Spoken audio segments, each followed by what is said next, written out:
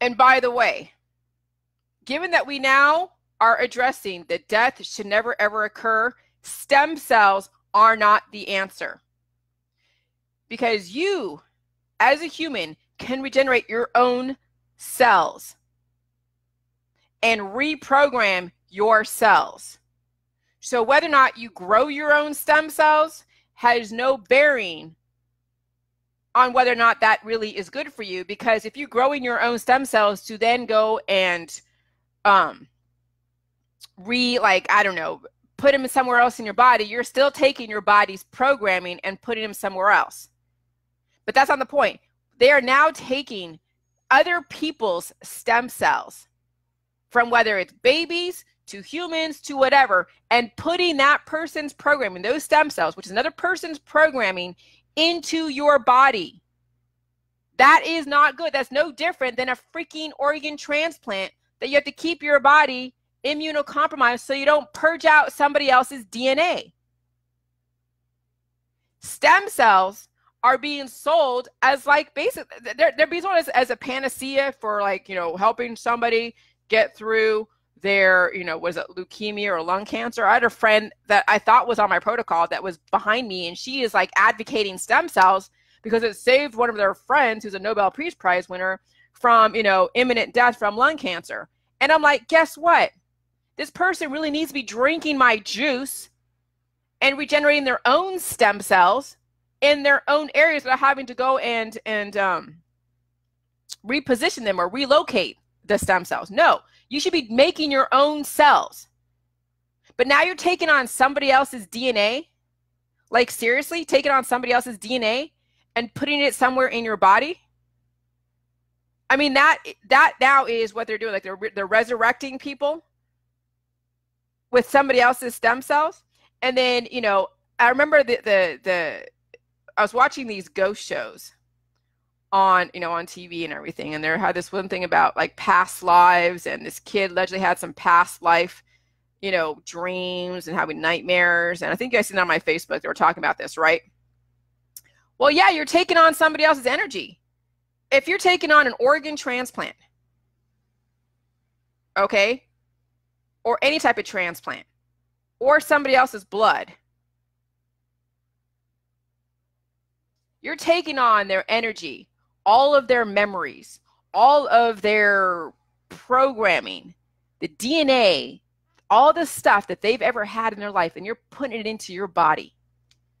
So whether it's, you know, blood transfusions, to stem cells, to organ transplants, to any type of bone marrow transplant, all these transplants have taken somebody else's DNA, and even having sex.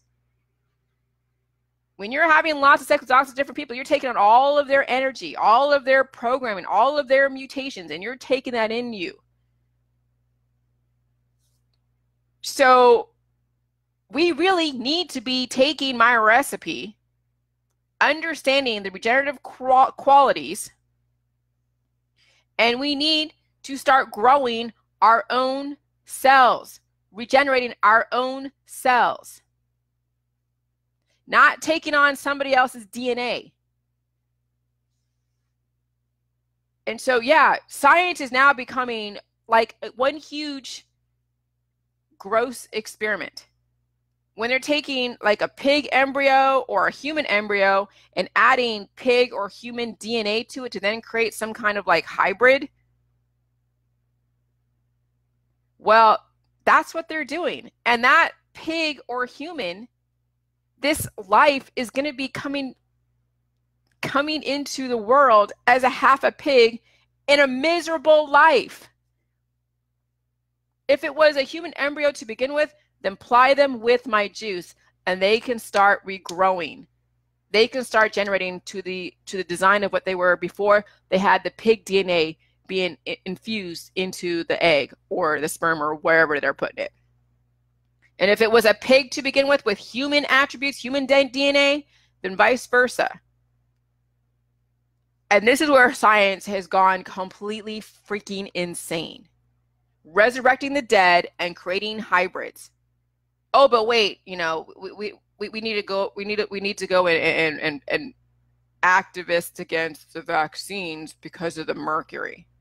Do you know there's mercury in the air? There's mercury in your food supply. There's mercury in all of your different pills, powder, supplements.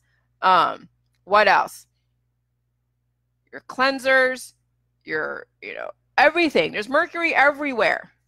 There's heavy metals everywhere. In these industrial areas, you're breathing in all of these extra heavy metals. Allegedly, if it's true, the chemtrails have mercury and barium and things, that we're breathing in. You're getting your mercury all over the place.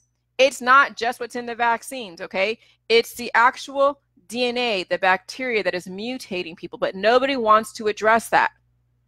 But they sound so great being a doctor and being anti-vax. No, you're just playing within the freaking system. So yeah, so stem cells are not the answer.